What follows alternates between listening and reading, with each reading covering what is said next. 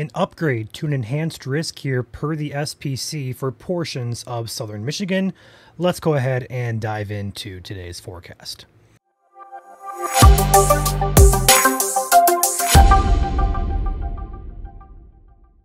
I'm Ryan, and this is Michigan Storm Chasers. Welcome back to the YouTube channel. As I mentioned, the SPC latest update here.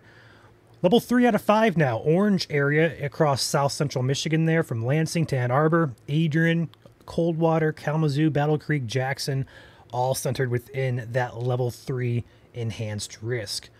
Further north, we have a slight risk up here toward Grand Rapids, the Tri-Cities, Flint, and Mount Pleasant areas, as well as Detroit. That's going to be your yellow area.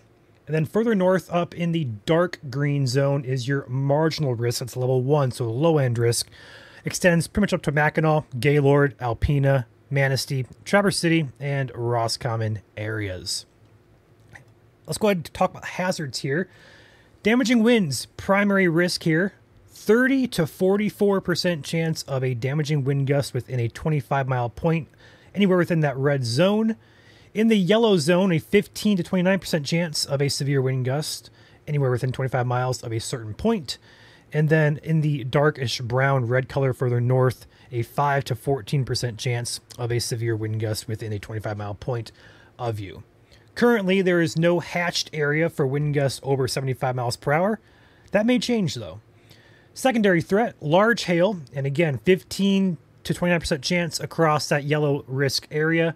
Further north in the dark brown red color there, 5 to 14% chance. Again, that's a severe hailstone within 25 miles, anywhere within that red brown zone or the yellow zone there. Just a bit higher probabilities in yellow. And last but not least, there is a tornado threat with this system. It's a 2 to 4% chance by Gaylord, Traverse City, Roscommon, and Alpena areas. Over toward the thumb area as well, Port Austin, Port Huron areas, 2 to 4% chance in the green colors. Down in the reddish brown color, it's a 5 to 9% chance of a tornado happening within a 25-mile point of view. So what that means basically is if you live in Grand Rapids or in Lansing or in Ann Arbor, anywhere within the red zone, within 25 miles of you, there is a 5 to a 9% chance of a tornado happening within that vicinity of you. So putting it all together here, the enhanced risk is new. The slight risk was expanded. Let's talk about what to expect here via the models.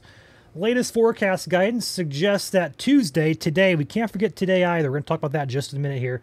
But focusing in on the Wednesday time frame, we're going to start the morning off here at 8 a.m. Wednesday morning on your screen currently. Again, 8 a.m. in the morning Wednesday. Pop-up showers there across portions of the state. Those may contain hail. They shouldn't contain wind or anything tornadic at all, but they may contain hail as well as a lot of good lightning and thunder and heavy rain.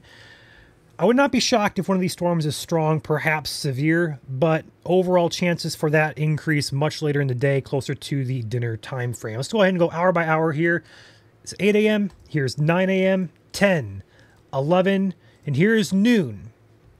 Here's 1 p.m., 2 p.m., and by about 3 p.m. or so, this area right here on the warm front, as well as back here across Indiana, back in through Illinois, that is your main concern for severe weather, especially with this line right there.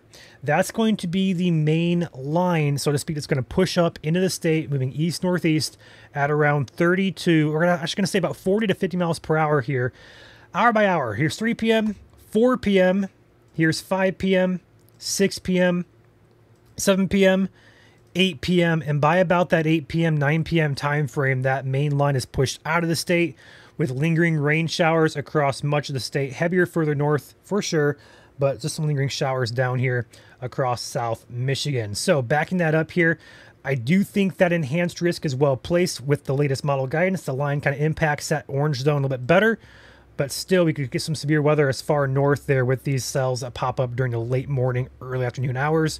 Not out of the question at all, but the main risk definitely, as of right now, seems to be centered roughly south of I-69, which is well placed by the SPC with that enhanced risk in place.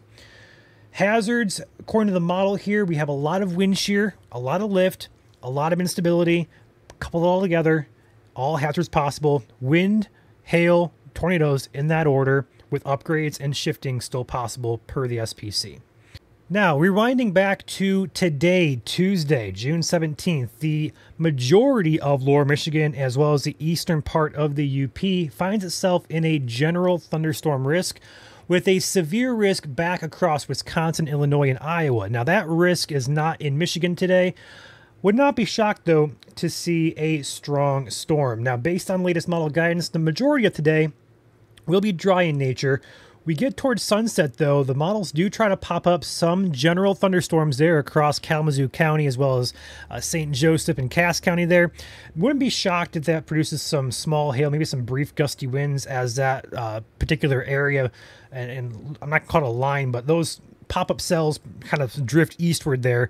I think the main risk today is going to be small hail, as well as frequent downpours, frequent lightning and heavy downpours as well. Severe chances are quite low, not impossible, but quite low down there today. But overall, the day today is going to be dry, muggy, a little bit hot in nature. And then as we get to the evening hours, expect some pop-ups across South Michigan to be more precise. As we get into the overnight hours, that continues to kind of pop up across the state. It shouldn't be a big deal, but if you get, woken up at midnight by a general thunderstorm, don't be surprised. Now, fast forwarding back into the Thursday time frame, there is another risk on Thursday for severe weather up in the UP especially, but that marginal is knocking on the door across Lake Michigan there, so let's keep an eye on this Thursday time frame. We're not getting into details with Thursday because how Wednesday plays out will directly affect how Thursday plays out, so we're not going to talk about this. Just keep in mind more thunderstorms are possible on Thursday, some of which could be strong, primarily right now for the UP, but that could be extended into Lower Michigan by the time we get closer to Thursday, so stay tuned. Today's video is sponsored by a new sponsor today. We have A-Class Construction. They are based in Mason County up in the western part of the state. For any construction needs, get a hold of A-Class Construction and Restoration. Feel free to give them a call. 833-298-7663 is the number to call. Thank you to A-Class for becoming our newest sponsor here at Michigan Storm Chasers and being today's spotlight sponsor here at MSC on YouTube. Stay tuned tonight, 7 p.m. Catch Joel and I for a briefing as long as there's no severe weather. We'll see you guys tonight, 7 o'clock, and probably again tomorrow morning or afternoon for an updated briefing on how the day is looking. So stay tuned. We got you guys covered here at Michigan Storm Chasers.